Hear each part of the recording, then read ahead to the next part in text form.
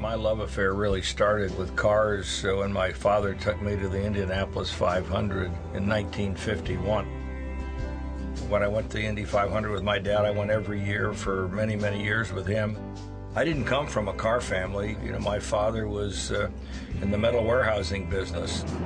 The company he represented was sponsoring some laps, and they offered my dad some tickets. And I guess he said, I'm going to take my son. And I remember going, and we got there, and I was able to sit in a car that had been in the race a couple of years before. I had the hat on and was able to sit there with a steering wheel in my hand before the race, and I guess maybe that was what made the difference. I knew when I left that I wanted to be a race driver, and I couldn't wait to get my license. My business career is all about transportation and cars, so I guess it was in my blood at a young age.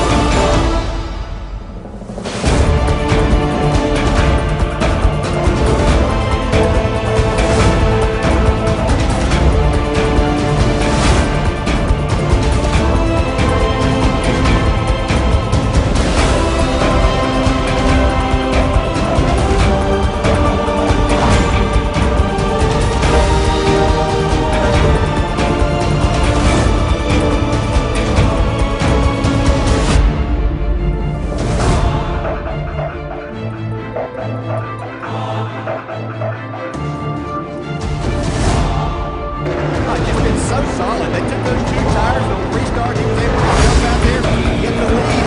It wasn't going to be denied at this. Here he comes out of turn number 4, his first Nationwide Series win and a 1-2 finish for Team Penske.